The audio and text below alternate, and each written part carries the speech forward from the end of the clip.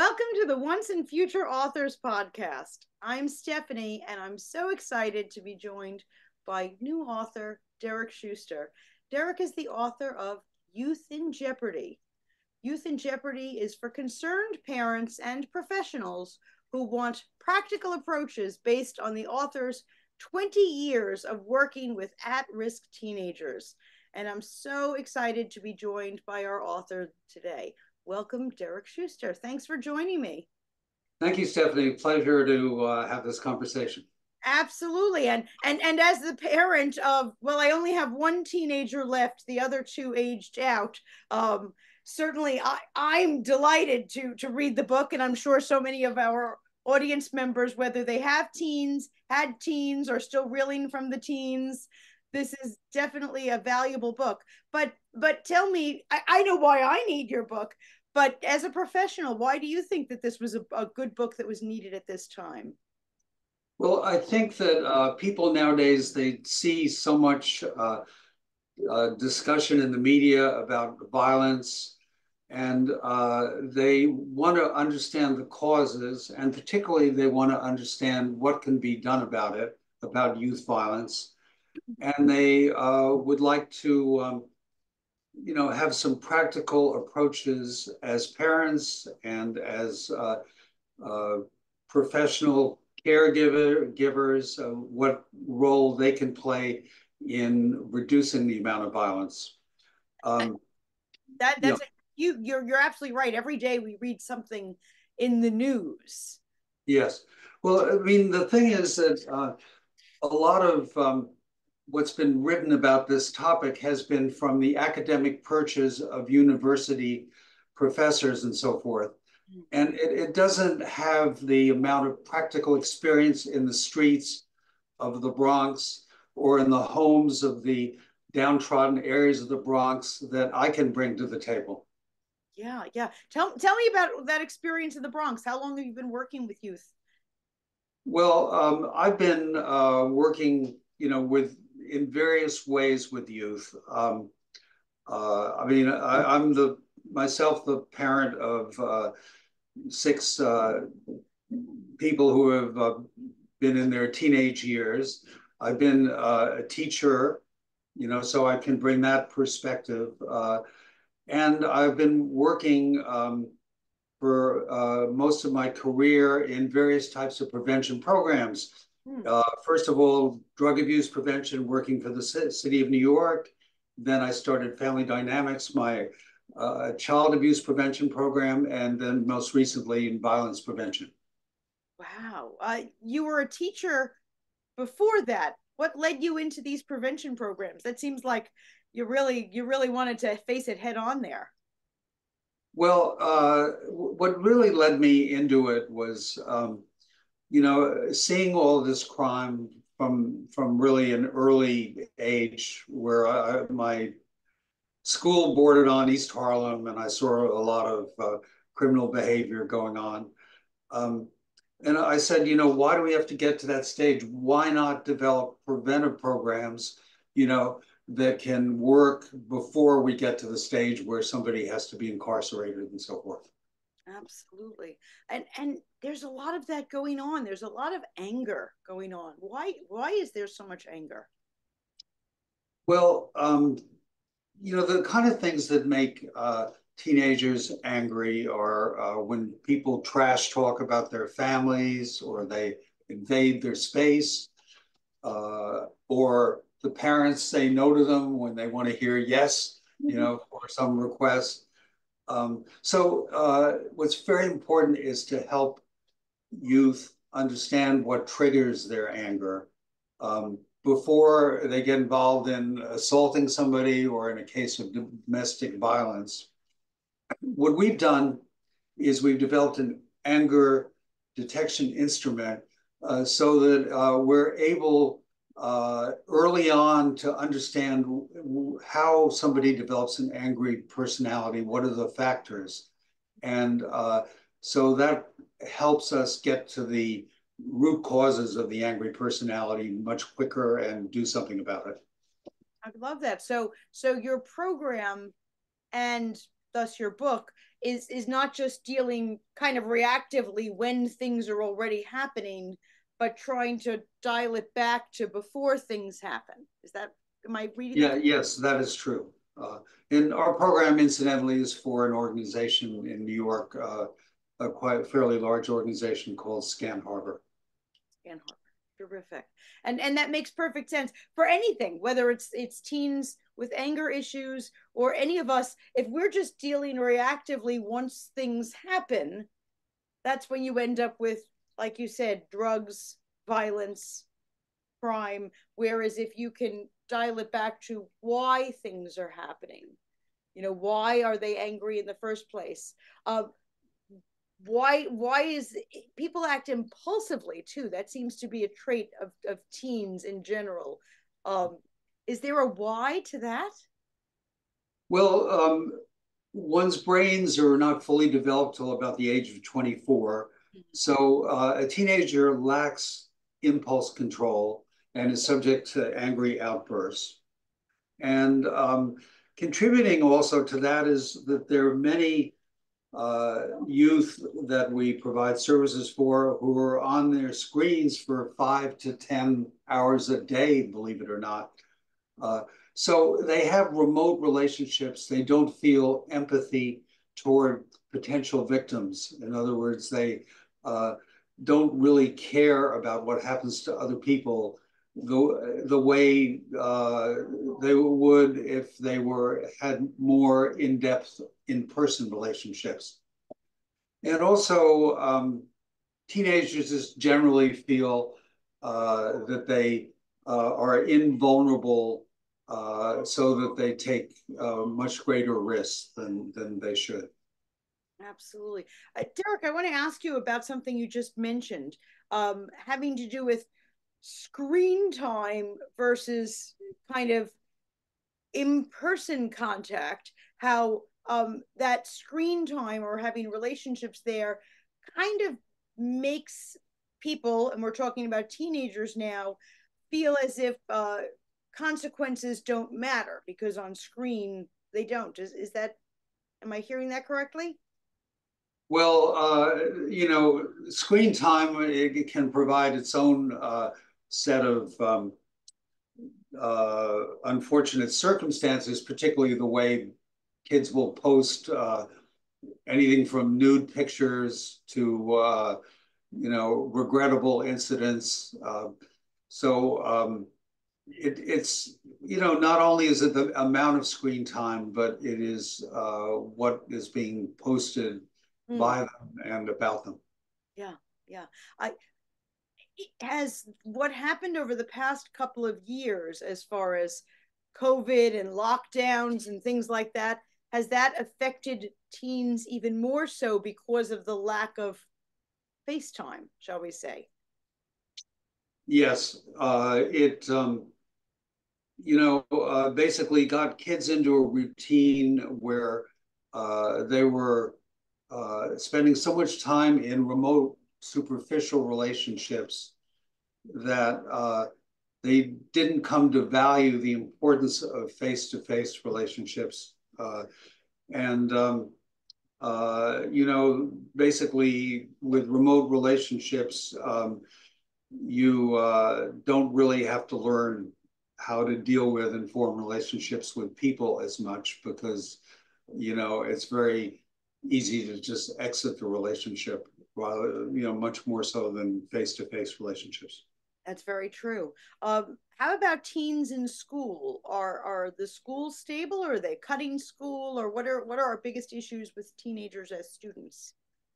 Well, about 28% of the children nationwide cut school on a regular basis. So that's very unfortunate. Also, parents don't force them to go to school in many cases, and they don't check up where they go instead of going to school. The reality is that they may be joining gangs, meeting at when they should be going to school, and in a lot of cities with particularly federal housing projects, you get, for instance, the kids in the Washington houses next to the Jefferson houses who become enemies to each other and exhibit gang-like violent behavior, often involving weapons. And there's a real downside, not only in missed education, but in what they're doing instead of going to school. Absolutely. And that violence that they're doing on the streets, let's say, is that extending into the schools then as well? Well, it is. We've done a kind of a study at the factors that seem to create violence in the schools.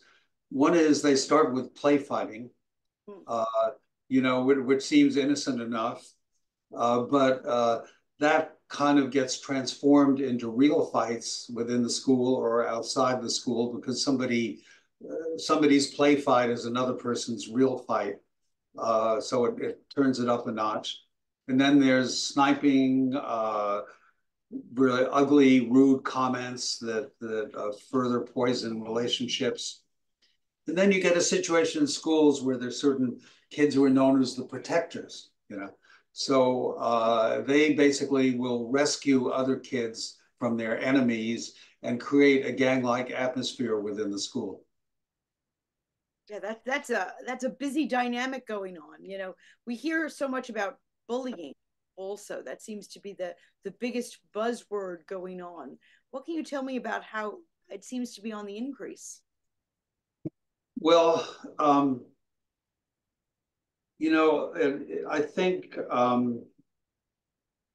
as I stated earlier, there's the lack of empathy for other kids, based on these remote relationships. It Right. creates a way of treating other people.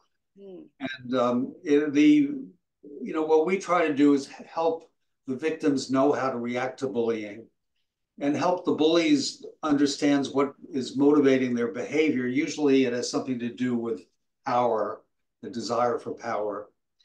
And then there's this recent dynamic with cyberbullying, particularly with girls. And we try to help kids know how to avoid cyberbullying and how to react to it when it happens. Oh my gosh. Yeah, and cyberbullying you can't get away from. We always have our devices with us at this point. Yeah. That's rough, but you're actually dealing with the victims of bullying, shall we say, and the bullies themselves. Yes. That's Wow, that's amazing. And that's a great way to, like you said earlier, nip things in the bud. And you said a lot of this has to do with that kind of disconnect between being empathetic about people. Is self-esteem part of this as well? A person's self-esteem? I always think that bullies actually don't really like themselves. Well, I think low self-esteem is very much connected to antisocial behavior. If people don't feel they're important and valuable, they take enormous risks because what are the consequences going to be? They're already in a bad situation, so how much worse can it be? We try to teach them ways of creating activities that can increase their self-esteem. They might be physical activities, non-physical ones, volunteer, work, anything that can make them feel good about their ability to accomplish something useful. You said about self-esteem that lack of self-esteem makes people do risky behavior because they're not concerned about consequences. Does it lead to more criminal activity in that sense? Yes, very, very much so. You see few criminals with high self-esteem. If you put them through a kind of an interview process, that becomes very apparent. Interesting. I guess I'm picturing the television criminal who looks very self-assured, but I guess that's a facade that they put. Yes, you're exactly right on that, I believe. Yeah, if I were really to sit down, or if I were a professional like you and analyze the situation, it was all facade that I was seeing. Does that self-esteem or lack thereof also lead to suicide? Because the suicide rate for teenagers is just way too high. Yes, I mean, the people who are candidates for suicide feel they have little reason to live. They're very isolated from their families, have few friends, Mm. no interests, and so they don't feel really important.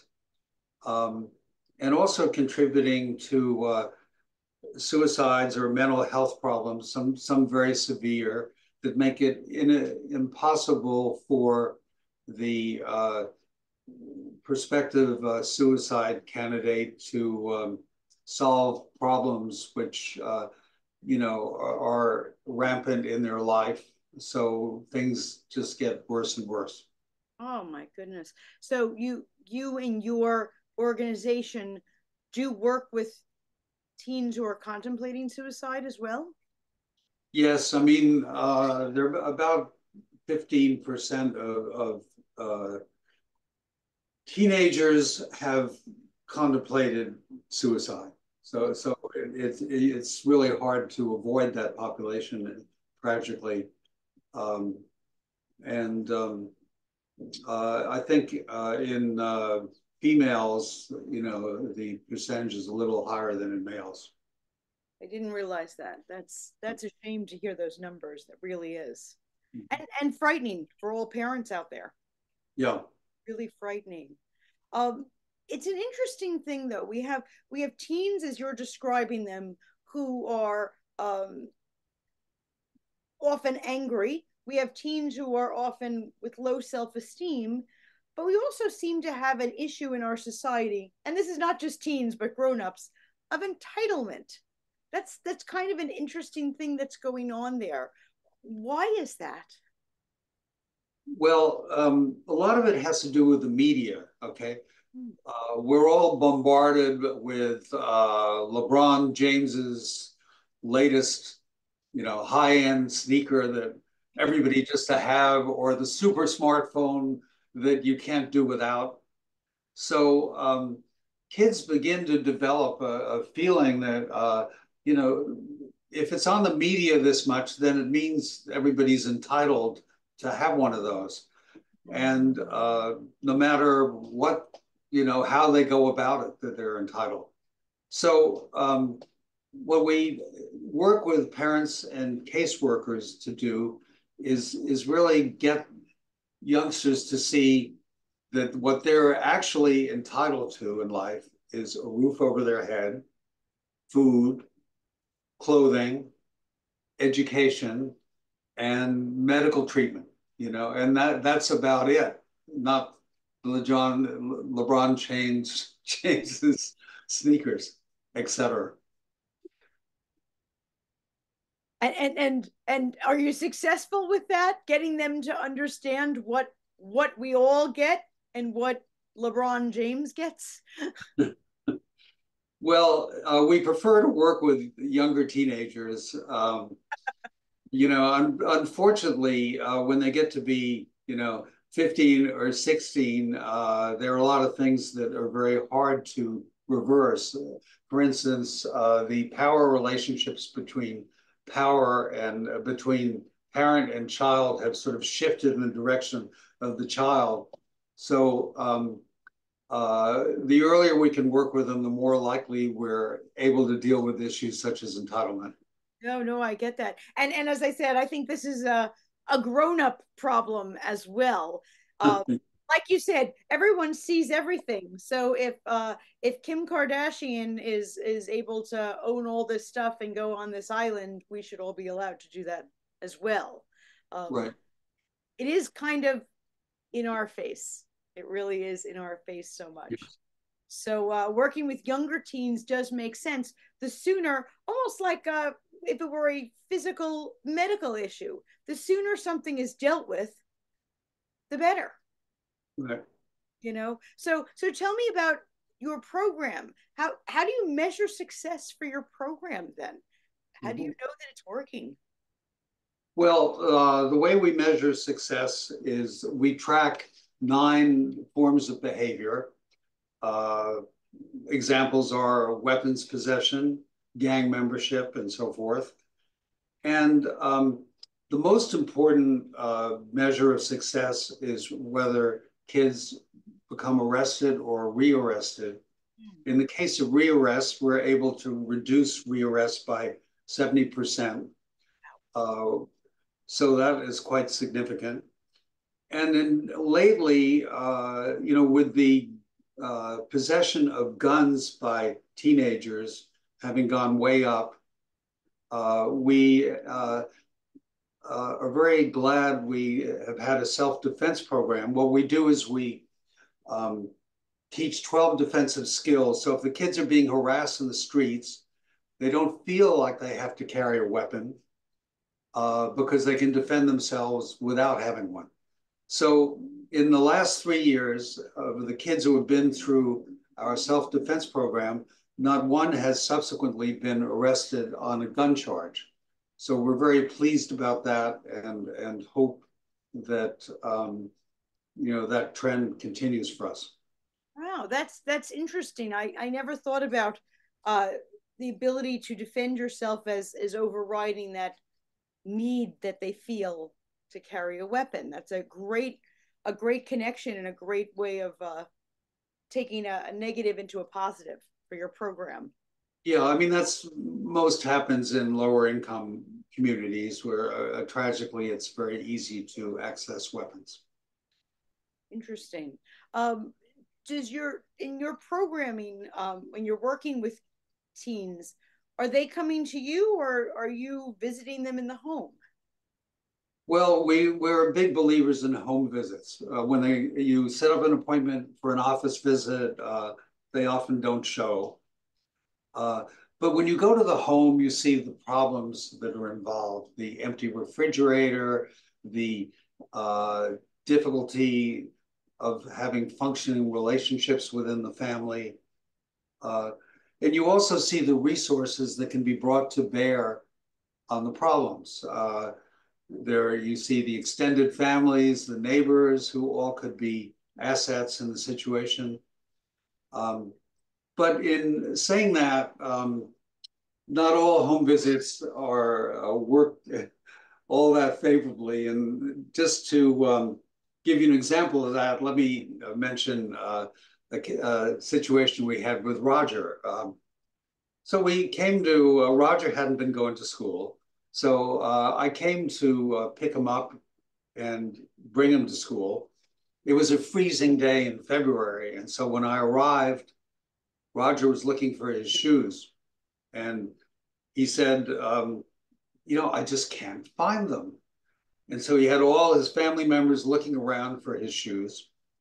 And after a while, I just kind of he said, I don't know where they are. So I gave up, but I decided I'd hang around outside the door.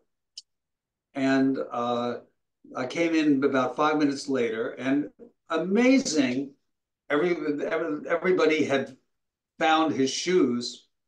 And so off we went to school. But this is sort of my book, Youth in Jeopardy, has a lot of amusing stories about manipulative teenagers. This is just one little example. Uh, and a lot of the readers, I'm sure, have come across manipulative teenagers. But, I think beyond the technique of dealing with teenagers, there's some entertainment value in just the manipulative, creativity that they seem to have.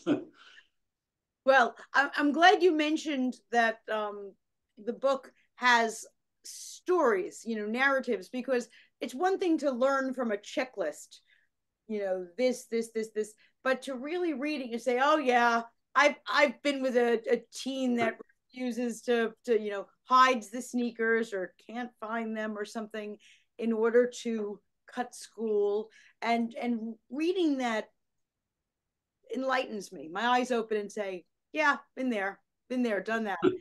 I guess when you're in the home visit, also, you can see whether there's any good communication between parents and other children. what that seems to be a problem with people is communicating with their teens. What can be done about that? Well, in a lot of families, the parents and children, they sort of pass each other in the hall. They don't really speak in any meaningful way. So we create a situation where they've agreed to have daily parent-child communication. So what they need to agree to is amount of time, when the time will be. We suggest at least 10 minutes. Location with some privacy in the home, and the commitment to share their experience, to become entwined in each other's lives, so that they're not just passing each other in the hall, but their discussions shouldn't just be about discipline when the child screws up, but one would hope that they have other more meaningful things to share about their lives. And then we also are big believers in family meetings where as many members of the family as possible come together to discuss any problems, anything that could be better in terms of the living in the family, with the family, and to do some problem solving. So we help them create a structure for the family meetings as well. That's a great idea. I like that whole structured approach. Every day, 10 minutes, private location, sharing about things other than discipline. You know, I'm sure those first several meetings are very awkward, but if it's consistent, it would build. Yep. Yeah, that's great. I know that in your program, and I just was so curious about this, that you bring kids to prisons. Why do you do that? What's to benefit? Well, we first of all, we want them to have additional reasons to avoid being arrested. So when they visit a prison, they see the horrible conditions, the lack of privacy. Everything is done on the prison schedule. There's no opportunity for the inmates to have input into how things are done in a prison. So they see all of that. In addition, they get a chance to speak with trained inmates who many are there for 10, 20 years or more of their lives. They've missed out on so much, their children's birthday parties. Their lives are so empty. Some of them hardly get visited at all. And what we want to do is get the kids who we bring to the prison to see parallels between how the inmates describe when they were teenagers what life was like, to the lives of the teenagers we bring. And hopefully what this will do is this will get them to see that they could end up in a horrible place like this before it's too late. And then we come back to our center and discuss what went on in the prison. And almost all the kids swear up and down they will never allow themselves to end up in a place like that. Oh, that sounds like a great technique, especially having them speak to people who are there about their own experiences to really dissuade them. Well, you've given us a whole lot of food for thought. I definitely want to remind our viewers here, Youth in Jeopardy, for concerned parents, professionals who want practical approaches based on the author's 20 years working with at-risk teenagers, 20 plus, and it's coming soon, so you'll definitely want to grab your copy. Derek, thank you so much for joining me today and for all these insights. Definitely eye-opening, and you've given us a whole lot of food for thought. Thanks. Appreciate the opportunity, Stephanie. So long.